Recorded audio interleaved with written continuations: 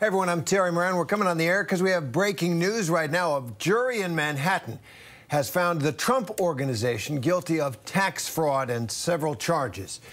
This is a case that was brought in New York City. It is a criminal case against the Trump Organization, the company that former President Donald Trump owned. His father founded it, and prosecutors had investigated it and alleged that there was essentially funds from the business that were distributed without tax consequences to executives, not including, in this instance, Donald Trump himself, but things like Mercedes-Benz and cash at Christmas time and fancy apartments were provided to others without the knowledge of the IRS and without the tax consequences that such transfers should require under law. And so this is a guilty verdict by a jury in Manhattan against the Trump Organization. A lot of people have been watching this. For more, let's bring in ABC News contributor against the company. And the jury has found beyond a reasonable doubt that they engaged in criminal conduct in essentially providing perks to executives without properly accounting for them under the tax laws. How serious is this, and what does this tell you about the prosecution? Okay, so it's very serious because it really talks about a systematic scheme to defraud or misrepresent what you should legitimately be taxed for. And it goes to your point, Terry, individuals that worked for the Trump Organization, to, under-evaluating buildings. I mean, the government really had to show sort of a systematic scheme by the Trump Organization of all sorts of basically tax evasion or tax fraud, maybe both. And we're able to convince a jury that that really was the case. Now, if the question is anybody going to go to jail, I don't know about that because it's the corporation that was charged, but it could just be a massive amount of money, and it will create, I think, all sorts of problems for the Trump Organization as far as credit, getting credit, and in anything that has to do with finances that they may need to continue to promote the organization. And that essentially, thank you, Brett, was at the heart of the trial. The jurors had to decide that this was done to benefit the organization. The company is the defendant. The company's defense was, it was our accountant, our chief financial officer, Alan Weisselberg, who was a longtime associate of Donald Trump and who, you may recall, had cooperated with prosecutors after personally being investigated.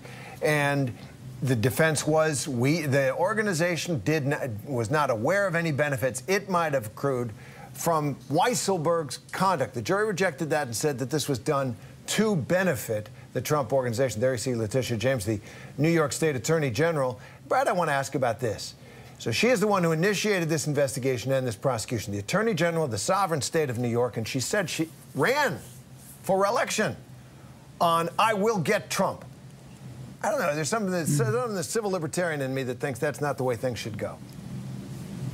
Well, no, Terry, but, politicians, we both hear this every day, say grandiose, self-serving things. And does that fit that category? Probably. But, they can say anything they want. You're talking about in front of seasoned judges using seasoned prosecutors to present a case. I mean, tax fraud, think about it. It's documents, it's emails, it's text messages, it's direct conversations that may have been recorded. I mean, it gets very specific. And so I think that there was overwhelming evidence of tax fraud in, as I mentioned earlier, a number of avenues. And so as a result, I think the jury really didn't have that big a problem in figuring out it's clear that tax fraud occurred in this case. That's a great point and a great distinction there, Brad. Thank you. Between whatever politicians say and the way things work in court, where you got to prove it beyond a reasonable doubt, and prosecutors did in this case. Let's bring in our investigative reporter, Catherine Faulders, who has been on all of the lines of inquiry into Trump and the Trump Organization. I guess we just lost. So Brad, I'll come back to you on that question of proving beyond a reasonable doubt. You talk about the prosecutors. Now, they had a cooperating witness. They had the accountant, the chief financial officer for the corporation, Alan Weisselberg, who did cooperate.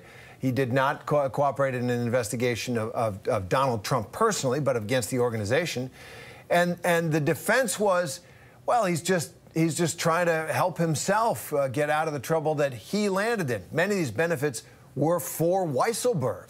His kids were put into private school. He had a Mercedes-Benz, all provided at the expense of the company without telling the IRS. But the jury didn't buy it. They said, well, whatever his motives might be, the evidence is there. And that, once again, as you were suggesting, this was a well-run prosecution, it seems. Well, I think there's little doubt of that. And the other aspect of this is that to blame Weisselberg and, you know, it's just him sort of manipulating is just ridiculous, because you would have to show that the Trump organization systematically was involved in tax fraud. In other words, clearly Weisselberg has admitted some of the things, if not all of the things he was involved in. But did he have input from higher-ups in the Trump organization? Of course he did. So they would show a pattern of evidence and information of all of these other people that have fed in to this tax fraud conspiracy. So my guess is, I mean, that's really no defense based on what I think the government had to show this was a systematic tax fraud case. And it failed with the jury, as I say. But the Trump organization is out with a statement after these guilty verdicts on conspiracy and tax fraud against the Trump organization.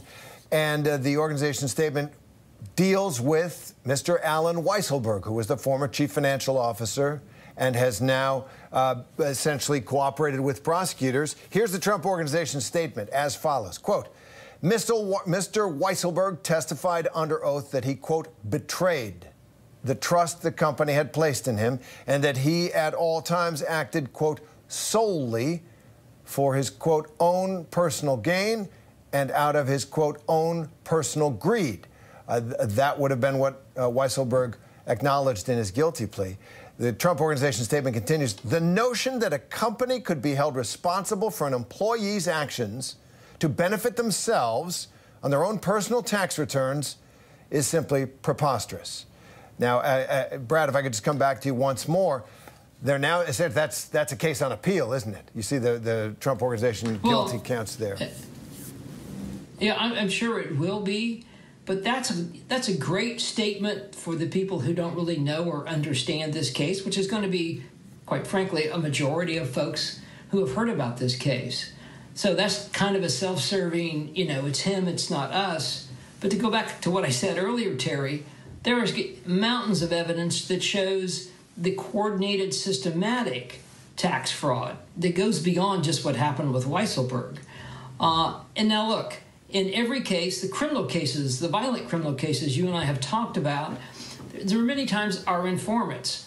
Are informants self-serving? Sure they are, but you still have to prove the case. Right. And sometimes they may be self-serving, but they're telling the truth. And the jury here certainly believed the prosecution and its witnesses. Let's bring in our investigative executive editorial producer, John Santucci. John, you know this organization and the Trump himself so well. You've reported on him for years for us. So let me ask you about this verdict. What's your reaction? What does it tell you, first, about the Trump organization and about Donald Trump himself and whatever jeopardy or risk he may face now?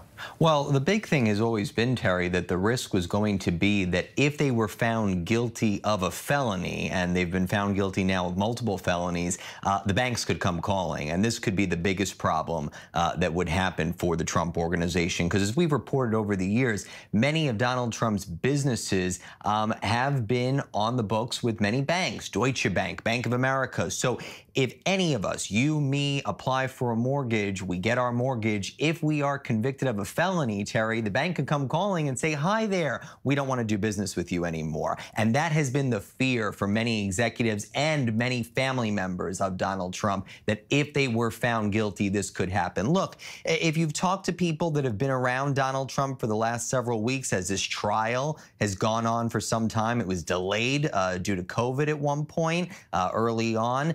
Many people will tell you that Donald Trump was going around Mar-a-Lago saying, well, it's a New York jury, they're going to convict me, it's going to happen, they're going to find me guilty. And ultimately, that's what's happened here. There were conversations, we know, Terry, early on between attorneys for the Trump Organization and prosecutors in the Manhattan DA's office as lawyers tried to come to a deal, said, listen, we'll plead to something. We just don't want to touch a felony, because if we plead guilty to a felony, it's the same thing as is happening right now, as we're seeing. Ultimately, they'd have a problem with their lenders. So now is going to be the question of how this moves forward. We've reached out to members of the Trump family, to the former president, to see if they will appeal. You got to imagine that that is certainly going to happen, but that statement we obtained, which you just shared with our viewers, it is very clear they are trying to blame Allen Weisselberg. And as Terry, you'll recall, this was a person that had been very loyal to Donald Trump. He worked for Donald Trump's father before he ended up working for the Trump Organization. Donald Trump was stunned when we actually told him that Weisselberg was led into court in cuffs this time last summer when this trial first began. But that statement, I mean, it's stunning. Yet again, Donald Trump uses the age-old adage, that person did their own thing, I knew nothing about it, even though Weisselberg is someone that Donald Trump has written glowingly about over the years, how close he was to Trump and the family. Yeah, well, to use a New York phrase, he's dead to him now, right? Exactly. After. But let me ask you about the scale of what we're talking about. So Weisselberg acknowledged about $2 million worth of ill-gotten gains in what is essentially a moving of money or personal benefits that he got, an apartment, his kid's private school, a Mercedes-Benz, from the company without acknowledging it to the IRS. Prosecutor says that, in effect, is the company paying him more and not putting it on the books, and that is a benefit to the company. That's why the company's been convicted. But I just want to, that figure, $2 million, it jumps out at me. That's not a lot of money in a company this size, is it? And I'm just wondering about the extent of the criminality that the jury has found here. It's not a lot, Terry, but we have to remember this is not the only case into Donald Trump's finances that is currently going on. There is a long-time civil investigation led by the New York Attorney General. You mentioned we saw her walking out of court there. This was not her case, to be very clear. There was a joint agreement of prosecutors working together. Prosecutors from the Manhattan DA's office, which brought this case, and the New York Attorney General's office, that is the case that I'm referring to, they worked together because they were going down similar paths, if you will. The Manhattan DA case focused strictly on these fringe benefits that you mentioned, the cars, the apartments, the school tuition, etc. But the New York Attorney General's probe has looked more into Donald Trump's evaluation and devaluation of properties. And we've seen the charges she has brought. Now, they are civil charges, but they come with a hefty fine. That's way more than $2 million. We're in the hundreds of millions of dollars in that case. But I think what both of these cases show is, frankly, just the way that the Trump Organization has done business for multiple years, the way that they tried to touch that red line and ultimately, as this case proves, cross it. John, I thank you for correcting me. I got my Trump investigations kind of tangled up there. You can keep them all. There's too many, Terry. We have an Excel sheet. I know you keep them straight. Trump himself. Yeah. Look, this is, it's got his name on it, right? This is the organization founded by his dad, and it's something that is linked to his identity, his public image, and probably, a sense of himself. How much of a blow is it to him, do you think? The fines aren't big, but it stands convicted in a court of of a crime against the United States. Well, and it's also a charge from a city that built Donald Trump, right? I mean, you think about when he made his first campaign announcement in 2015, it was down the golden escalator in Trump Tower. When he made his first campaign trip out to Iowa, it was on what ultimately got the nickname Trump Force One, and it was the Trump Organization plane with the letters TRUMP emblazoned on the body of the jet. You know, that's a guy that has always bragged, right? I mean, it's someone who has said quite famously that he wouldn't lose a supporter because he could walk outside of his Fifth Avenue office, which is where the Trump Organization lives, and shoot someone, and he wouldn't lose a supporter. Donald Trump and New York are synonymous. I think a lot of us right now, I know in my household, Terry, we've probably watched Home Alone 2 800 times by now, thanks to my son, and you see Donald Trump walking through the Plaza Hotel, correcting Kevin McAllister, right?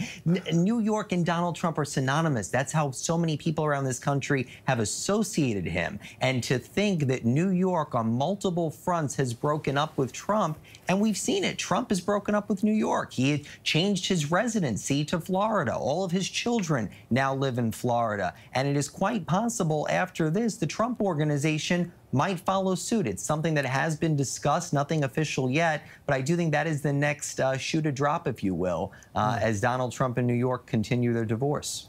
Huge consequences for the former president. It's got to hurt. It really does. John, thanks. Stand by. Let's bring in ABC News senior investigative reporter Aaron Katersky. Aaron, you've covered this trial. You're there in the moment. Tell us what's going on, what it feels like, and what you think the importance and significance of these verdicts are. Terry, the importance of the verdict, I think it cannot be overstated for the Trump Organization. It is now labeled a felon. And many other companies that it does business with may have internal policies preventing them from doing business with felons. It's possible loans get called in or contracts get canceled with the Trump Organization going forward. But this verdict came after about 10 hours of deliberations on the second day that the jury had the case. And they were guilty on all counts. The jury verdict, 4 women stood up, affirmed the verdict. Each member was questioned. Terry, the Trump Organization evaded taxes because some of its top executives schemed for years to get paid under the table with perks instead of proper salary. Things like tuition for the grandkids to go to fancy private school here in Manhattan, rent for a nice apartment along the Hudson River, or even extra cash at Christmas time. Alan Weisselberg, the chief financial officer, would write down his salary, falsify his W-2, and not declare those perks as income. And the defense tried to say that, well, Weisselberg was just greedy, that the company had no benefit, but prosecutors said that there was an intent to benefit because the Trump Organization could pay less in salary and bonuses and pay a little bit less on its payroll taxes, too. So a huge verdict for the Trump Organization. And Aaron, I just want to follow up. So this is the company founded by Donald Trump's father, the Trump Organization, that has now been found guilty of crimes, tax crimes, and conspiracy. But Donald Trump himself, personally, not a defendant in this trial, we're supposed to keep him very separate, but he was mentioned plenty in this trial. It was the elephant not in the room, as one of the lawyers said. What did we learn about Trump and whatever possible criminal liability, if any, he might face because of these shenanigans that a jury has now found the Trump Organization was involved in? The Manhattan District Attorney's Office has an ongoing criminal investigation that could well target Trump in the future. That investigation had seemed dormant earlier this year, but has been revived in more recent months to go far as back as the hush payment to Stormy Daniels. Prosecutors have been looking at that again. And then there's all the ways that Trump would value his real estate holdings, increasing their value when it suited his business interests, or decreasing the value when he was seeking some kind of loan or tax break. So Donald Trump is not out of the woods, even though he was not a defendant in this case that has now resulted in the conviction of his company. And you're right, Terry, Trump, though not a defendant, came up a lot. By one estimate, the defense brought him up 60 times to say he didn't know, but prosecutors said that he, in fact, sanctioned some of the tax fraud. All right. Well, Aaron, thank you, and thank you for covering the trial for us. I know you're going to be busy with its aftermath. I want to bring in now former federal prosecutor Renato Mariotti on these charges and this verdict. Thanks for being with us, Renato. If I could just ask, what's was sanctioning criminal activity? So obviously, not a very good look for that company. And also, I would just add, a problem going forward for them because there is an ongoing civil case that the Attorney General has brought seeking extraordinary remedies against the Trump organization, where, for example, the organization would potentially lose its license, no longer exist in New York State, would have all sorts of limits placed upon it. And in that same, this is the same company, of course, that now has been convicted of felony fraud charges. So I think very significant implications down the road for the Trump organization as well. And Renato, the president's talking about the economy in Arizona, so we're going to go to that for a minute. But I want to get one more quick thought from you on what a lot of people who voted for Trump, right? There were 71 million in the last election, and Trump himself is saying that this prosecution began not with an investigation of a crime, but an investigation of a person. In other words, that this was targeted prosecution. What do you make of that? And just as a former prosecutor, what do you think about that in this case?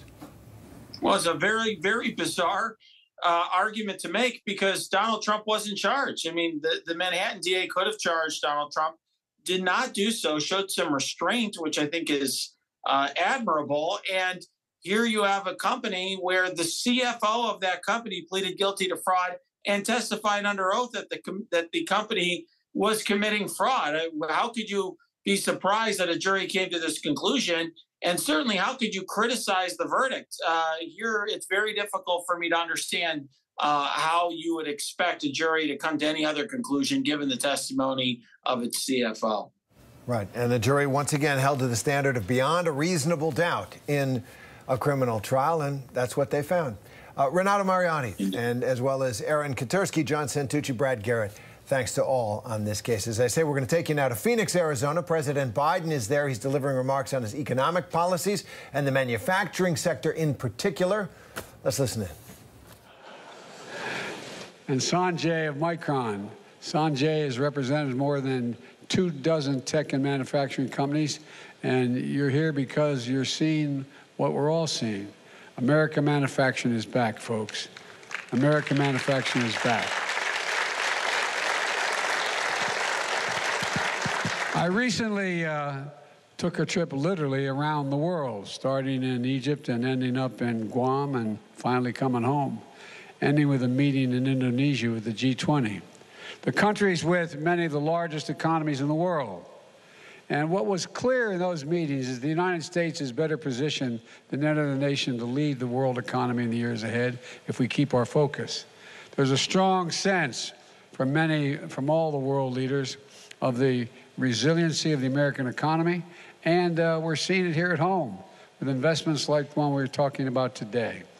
Together, with the help of your elected leaders here today, we've had an extraordinary 2 years of progress. We passed the American Rescue Plan, keeping tens of thousands of cops, firefighters, teachers, first responders on the job in all 50 states when revenues dropped because of the nature of the economy. We fully vaccinated more than 220 million people. We're rebuilding our infrastructure, fixing our roads, our bridges, our airports, strengthening American manufacturing by creating 750,000 manufacturing jobs just since I become president. And what I'm most excited about is people are starting to feel a sense of optimism as they see the impact of the achievements in their own lives.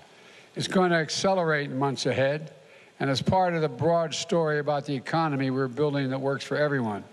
One that grows from the bottom up and the middle out, that positions Americans to win the economic competition of the 21st century. When we grow it that way, the poor have a shot, the middle class do well, and the wealthy do very well. My dad used to have a saying. He said, a job is about a lot more than a paycheck, Joey. It's about your dignity. It's about respect. It's about being able to look your child in the eye and say, honey, it's going to be okay. It's going to be okay. Thousands of Arizonans are going to be able to look their kid in the eye because of what you're doing here today and saying, honey, it's going to be okay, and mean it. Back in April 2021, I met with Mark and other industry leaders. TSMC had made a $12 billion investment here in Phoenix to build the first fab to make semiconductors in the United States. Now, the equipment is ready to move in. Next year, commercial operations are going to begin. And today, TSMC has announced a second major investment. They'll construct a second fab here in Phoenix to build chips, 3 nano chips, the 3 nano chip. Chips that are 3 nano, and you know what I'm saying. Nano, no, I don't know.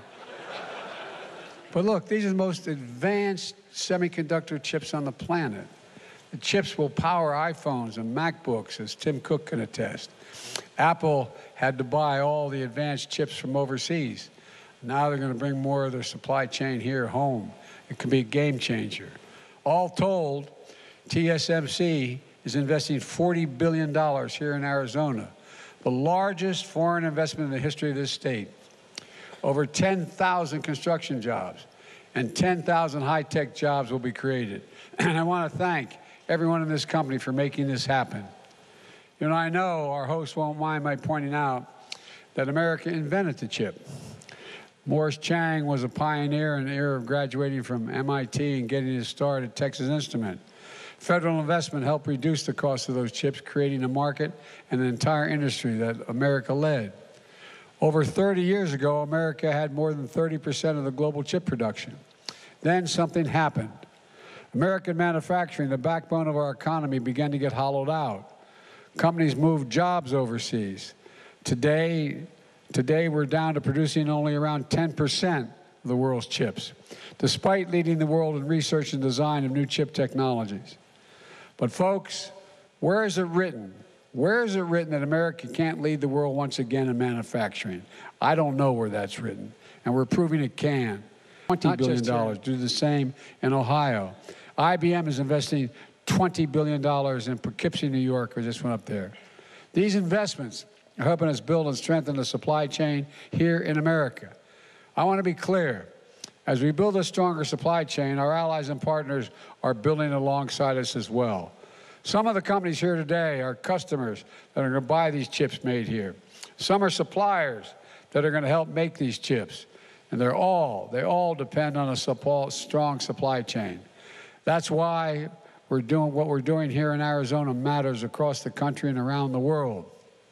Folks, as we see here in Phoenix, the United States is a top destination for companies across the globe looking to make investments because we have a world-class, highly skilled, committed workforce, union labor. And you can clap for that. More than 3,000 union workers, most highly trained and best in the world, are helping build this fab. The second fab will be built with union labor as well, and we're working with companies, community colleges, technical schools, universities, union-led apprentice programs and training programs. I've had a conversation with the Business Roundtable, all the major chambers of commerce. The reason why business should be hiring union folks, if you don't mind my saying, is simple. They're the best in the world. We're the single greatest technicians in the world. We're the best laborers in the world. And you build the best products. But you don't just decide that you want to be a pipe fitter or electrician like most people think. It takes 4 or 5 years of hard work as an apprentice. It's like going to college. You're the best trained workers in the world, and Wall Street didn't build this country, although there's a lot of good folks there. The middle class built the country, and unions built the middle class. As I said, we're making a once-in-a-generation investments in our nation's roads, bridges, railroads, ports, airports, lead-free water systems, high-speed internet. The biggest investment in American infrastructure since Eisenhower's interstate highway system. And here in Phoenix, we're building a new taxiway for Sky Harbor Airport to cut down how long planes wait to take off and arrive at the gate after landing. We're making flying in and out of Phoenix smoother and more economic. We're building a pedestrian bicycle bridge across the river in South Phoenix, extending light rail to connection families in South Phoenix with jobs and opportunities downtown. Down the road in Buckeye, Core Power is making lithium-ion batteries to power electric vehicles and electric grid storage.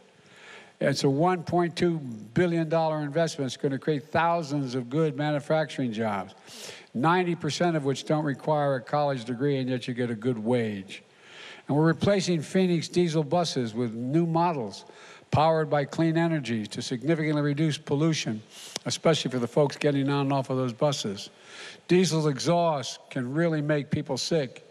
That's why we've been helping school districts all across America electrify their school buses to help kids avoid childhood asthma. And as of now, more than 326,000 households in Arizona are getting affordable high-speed internet thanks to our investment in infrastructure, with much more to come.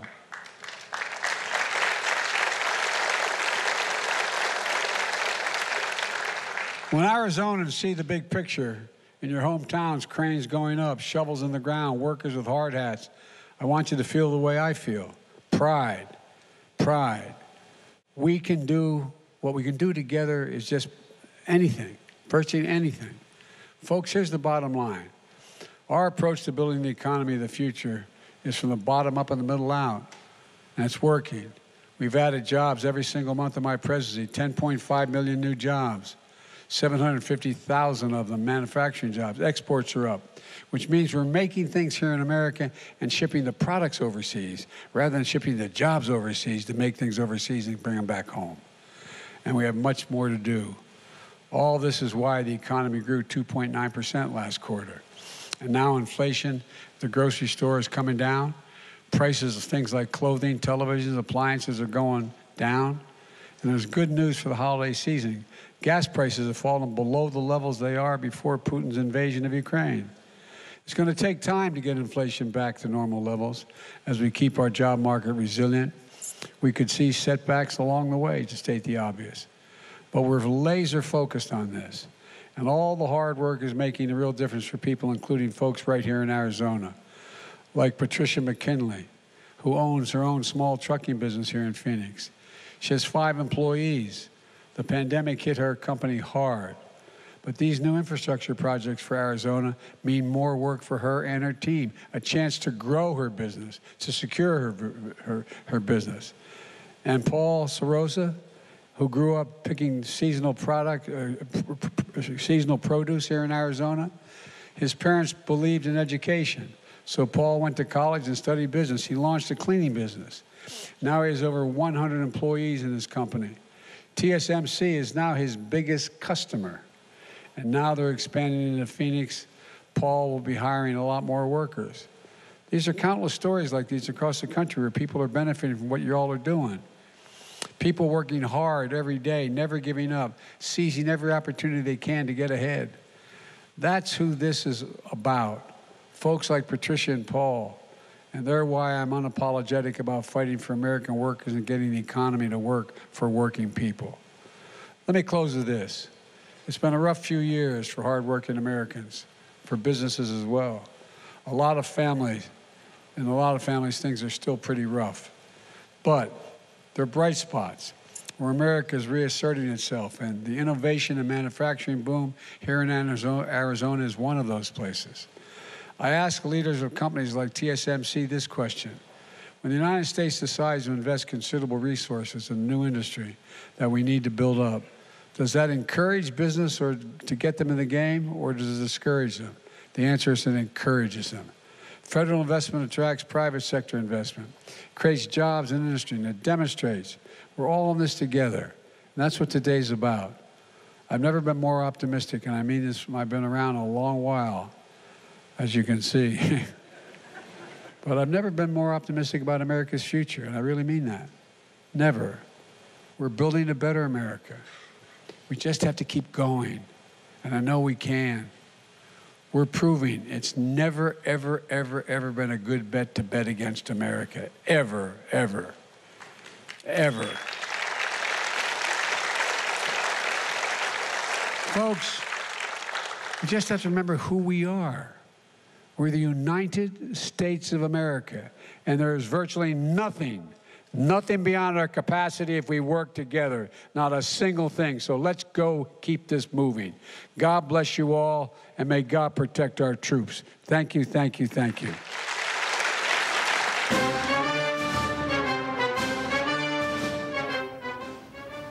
There's Joe Biden, the President of the United States. He's in Phoenix, Arizona. He's making remarks on the economy at yet another chip facility that he is seeing and welcoming their expansion in this economy, as he has done in other states, and taken credit for the expansion in essentially next-generation industries.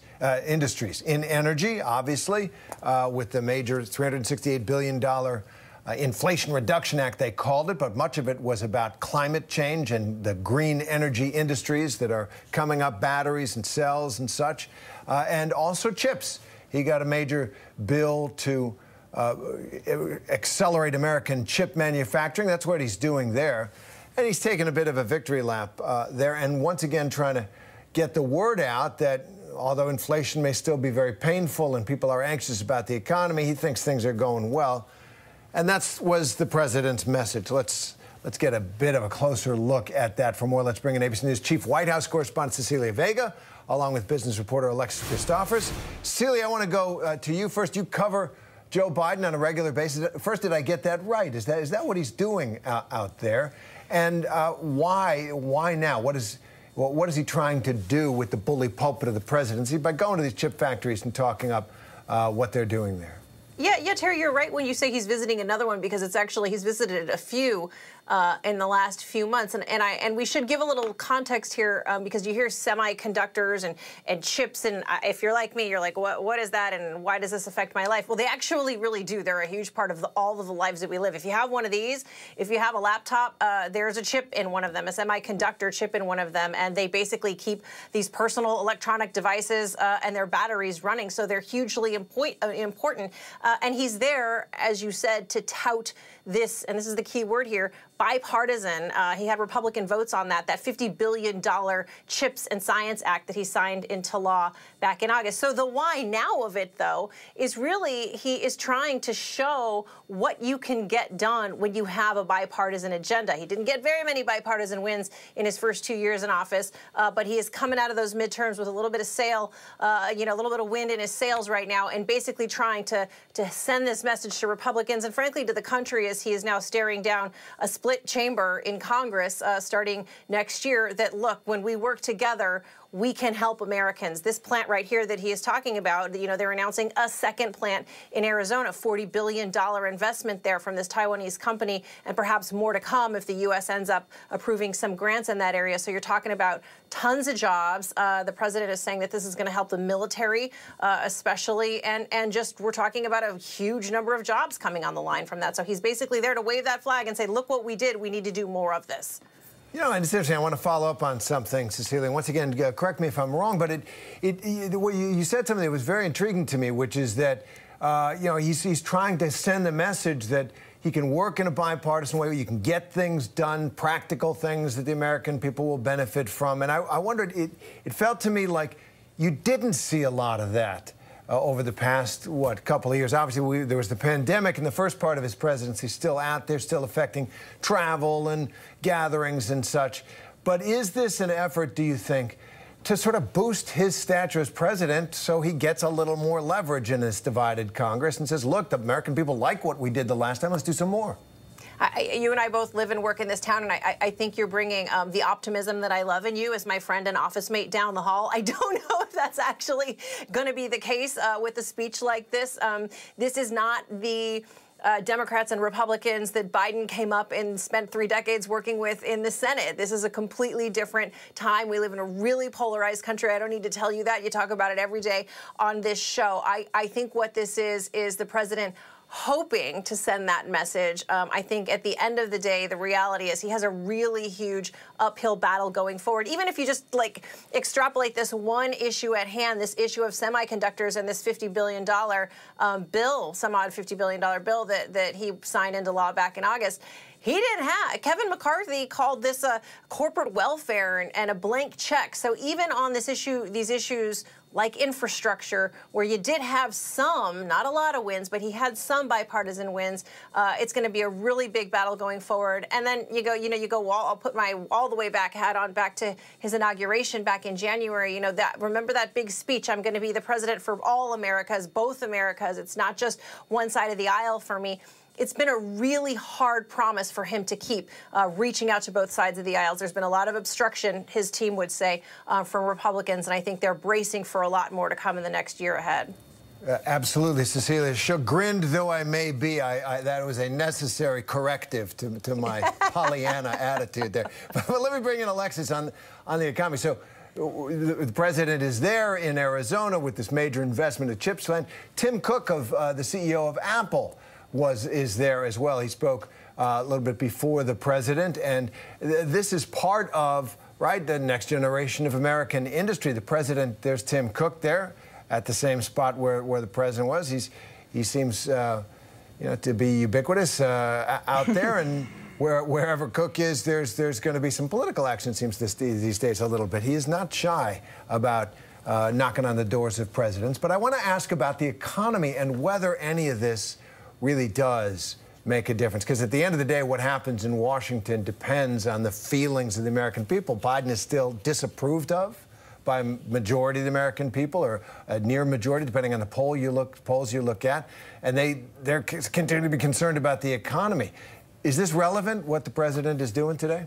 Well, I just want to make a quick mention of Tim Cook and his appearance there today, and how he's now saying he wants to switch that chip manufacturing over to Taiwan Semiconductor coming out of the U.S. That's a huge announcement and really marks a turnaround for Apple, and it shows just how much the company wants to reduce its reliance on Asian production. So definitely a win for the U.S. and a win for President Biden there as well. But, I'm going to play devil's advocate here for a minute, because, when you have a U.S. president who is actually visiting a foreign company's factory, it reflects, even though it is going to be here in the U.S., I think it reflects the U.S. reliance on a company like Taiwan Semiconductor. I mean, the U.S. makes about 12% of the world's computer chips right now. 3 decades ago, it was doing that 37%. So there's a huge divide there, and I think the U.S. right now is trying to have this renaissance or resurgence in the manufacturing industry, and so that's why we keep seeing President Biden sort of, waving the victory flag on days like these. But in terms of whether or not it's going to affect all of us, look, Taiwan Semiconductor says it's going to probably create about 10,000 jobs with these factories in Phoenix. These are going to be high-paying technology jobs. It's not for most folks out there. We're still all dealing with higher prices for just about everything. You mentioned gas prices a few minutes ago. We've been getting a slight reprieve there, but still they're very volatile and depend on a lot of geopolitical events, including what's happening with the war in Ukraine. So, the last read we got on inflation was still near a 40-year high. We get another read on it next week. President Biden, trying to put a positive spin here. But the fact is, we are still all dealing with high prices, and layoffs at a number of companies are starting to grow, Terry. Right. We've seen that in the news in recent days. But let me ask a big picture question. We ask presidents to do big things. At least that's part of the job. And I wonder, picking up on what you were talking about that staggering figure about what the percentage of the global chip manufacturing the United States did decades ago and how much we do now, whether there is a rebalancing going on. That's really what Biden is trying, right? He's essentially built a fence against Chinese chip manufacturers in some ways, trying to boost local production. He's upset Europe a little bit by the subsidies in the energy package that he got passed through Congress, and just the awareness during the pandemic that it may not have been a great idea for the United States and other countries to offshore so much of their manufacturing sector to China and other low-wage countries. And I just wonder if kind of that's what we're seeing here too with Tim Cook's announcement and Biden's effort to work with companies, but to bring the actual physical plant manufacturing and jobs to America. Yeah, I mean, we saw, of course, in the worst of ways during the COVID pandemic, how a supply chain can be upended. And just this past week with the protests we saw in China because of the COVID lockdowns they had there, it disrupted Apple's ability to make the new iPhones at the Foxconn facility there in China. And now a lot of people are going to have delays getting those phones in time for the holidays and what have you. So I think, again, it just highlights the reliance this country has had, growing reliance over the decades on Asian countries to produce much of our technology. And I think, it could be a bipartisan effort that everybody can get around the fact that we want to bring a lot of this back on shore. Of course, Republicans are going to say this is a blank check, that we're just handing out money and giving out these incentives to these companies. But you can bet that Biden's going to continue to say it is good for the American worker. And look, it's not bad for Apple to be able to say a product is made in America. Absolutely. I once asked Tim Cook, did he consider Apple an American company? And his answer was, we're a California company. I'm not sure I understood what that means. But I did hear you use the B word, the bipartisan word there, so maybe there is hope. Cecilia Vega, Alexis Christophers, thanks for being with us. Thanks. Well, I'm Terry Mann. Thanks for streaming with us. We will follow news as it happens and keep it here on ABC News Live for more news and analysis ahead, especially Lindsay Davis is going to have full coverage of today's crucial Georgia Senate runoff election starting at 7 p.m. Eastern. That's 7 p.m. tonight. Your voice, your vote, that Georgia runoff election. You can watch the results come in with Lindsay Davis tonight. There's more news coming up next.